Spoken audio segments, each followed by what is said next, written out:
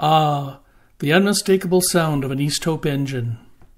I came across this beautiful little trawler fishboat yacht, the Songbird, at the Ladysmith Marina in the summer of 2021.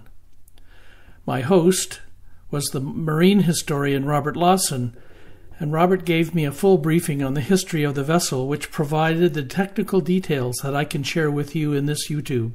The Songbird is a 23-foot Columbia-style trawler originally built in 1950 at Nanaimo, British Columbia.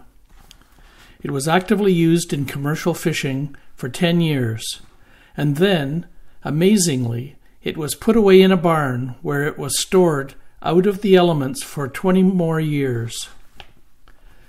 In 1980, a fellow named Chuck Davidson brought it back to life, and he did some replanking, and he found a whole series of beautiful bronze fittings that he retrofitted throughout the boat.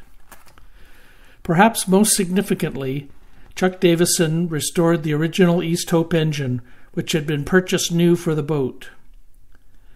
It is an 814 model, 2-cylinder Easthope. It has dual ignition fitted, that is, with both a magneto and a coil, and there are 2 separate spark plugs for each cylinder. Davidson extended the wheelhouse in both length and height. He added beveled glass windows, a berth, a sink, and water storage. He added a heat exchanger, converting the engine to being freshwater cooled. Robert Lawson pointed out to me that Easthopes were saltwater cooled by design, and the salt tended to corrode the engine castings, and eventually the heads would crack. Being cooled with fresh water prevented that. The heat exchanger made a big change in the life extension of this engine. Davidson finished the restoration just in time for Expo 86 in Vancouver, where it was put on display for the world. Sadly, Davidson passed away in 1987. By 2009, the vessel had had a number of different owners. She received a major refit at Ladysmith Island on the Fraser River. Several bottom planks were replaced. Robert Lawson says about half of them. And some new ribs were installed, and he says now that she's strong and watertight. Sidney Johnson and Angel Demers purchased her in 2016. They kept her at their marina on the Fraser River across from Ladysmith Island. And sadly, Sidney died in 2019, and Angel had to sell the marina.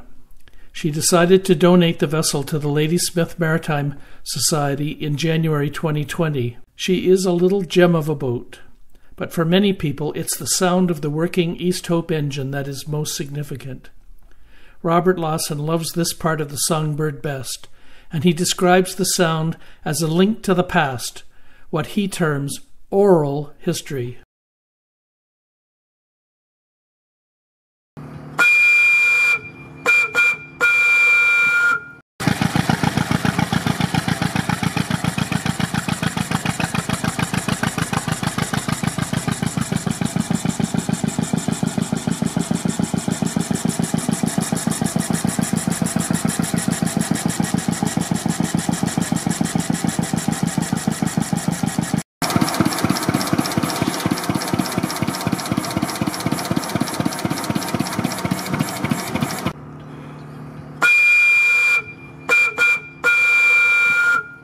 The Ladysmith Marine Society preserves and presents several small heritage vessels afloat. They are at the Ladysmith Marina, which is well worth a visit for a dock walk.